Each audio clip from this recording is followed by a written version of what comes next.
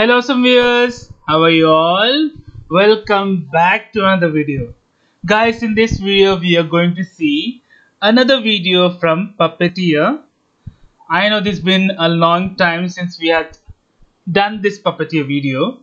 So we will jumble the playlist and we'll create videos so that each and every playlist will be proper.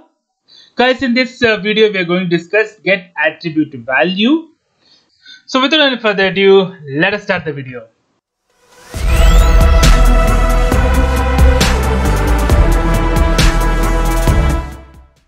It is quite similar to get text from element. We are going to take the text of an element, but in this we are going to find an attribute. For example, this was my page created long back, right? So if I want to get the attribute, this one, name of this input text element.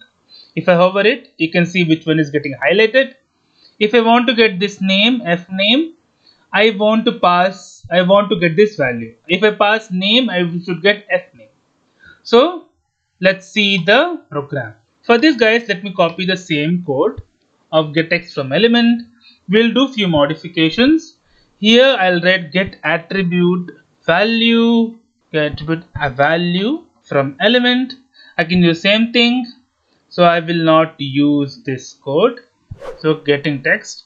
Up to this, everything is same. So now, wait for timeout. I'll put, let's say, 2 seconds.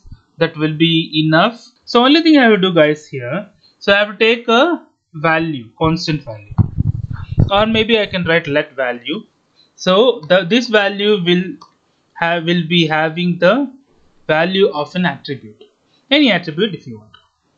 So we can pass this as a dynamic. We can create a different function and we can pass the attribute name so that we can get an attribute value. For this video, I will not be passing it dynamically. So I'll put page dot, we can get evaluate. So this method I'll be using. In this I'll be using two things. So this is basically an arrow function I'm using. We can use page.evaluate, page item.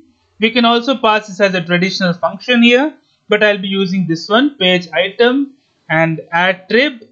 So arrow function I'll be using, I'll write page item dot, here I'll put get attribute,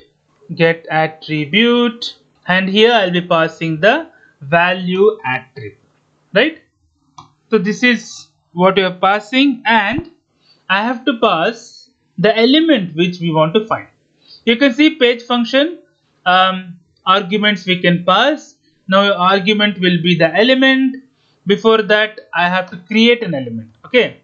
So now, let me copy. I don't need this. So I would have used somewhere input, also interact text box. So I need this element. Instead of q, we'll write some other value. So I need this element. Now name q, I have created uniquely, so id fname will work.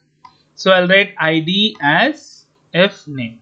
So here we'll pass that ele value, and also we'll pass the attribute which we want to find. So let's say I want the attribute name, right? I can pass the attribute text also. We'll see one by one. So if I pass name, first we'll see positive scenario. I'll put console.log and I need the value. So I'll be printing the value here. After that I'll be closing the browser. So I'll go to package.json. I have already added get attribute value.js. Now what I'll do, I'll put npm test. Now this will execute my program. So get attribute for the element, it will be a little fast. Now we got fname which we have described here. So now let us see for a different scenario. So let us give me the type type. Okay, let me save this. Now clear the screen. Now run it again. So it is literally fast because I gave timeout 2 seconds. It is taking time. So I got text. What if I gave some other value, right? This is the attribute doesn't exist. So what should you get? Typically, let's see. So it will try to find type 1. So it will not get the value. See, the value is null. So it didn't get the value. So this is the positive, these are negative scenarios which we have discussed here. Hope you would have liked the video, guys. If you like the video, please click on like. If you are a new viewer, please click on subscribe. Till then, guys, take care. Have a great day. Bye bye.